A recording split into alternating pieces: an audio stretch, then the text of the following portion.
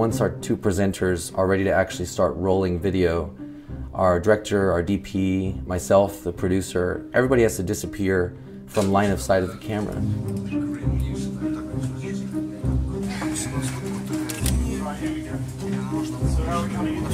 It's the last World War II Royal Navy destroyer, and we're working with Dan Snow and our own presenter Richard Cutland on a 360 VR video project walking through the majority of the ship.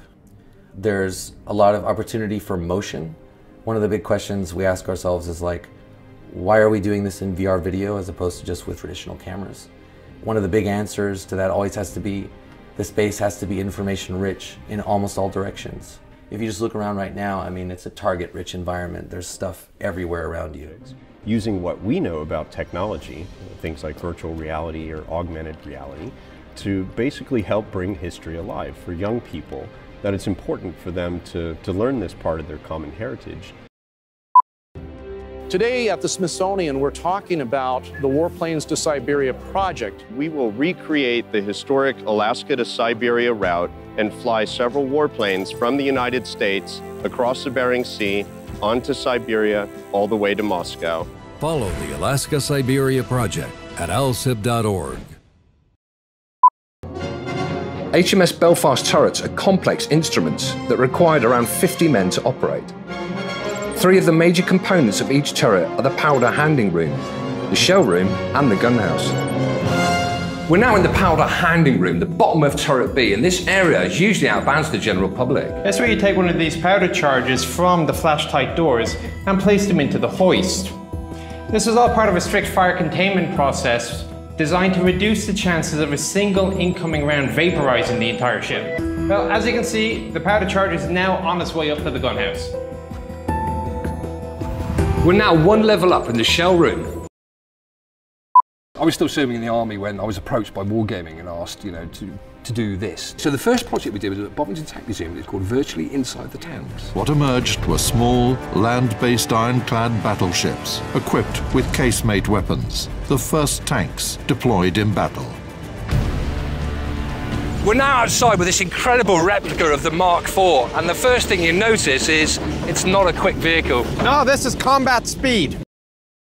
We're trying to be a little bit more mobile with our cameras. How do you deal with a dynamic presentational style where it's a little bit more extemporaneous and improvisational? It's not exactly scripted. During the storm one night, Here we'll be inside of the engine room, we'll be in the operations room, we'll be up on the bridge, we'll be in the crew quarters. Here we are at the very bottom of the ship here. The engine room, we've got the boiler rooms there. This is where the action happens.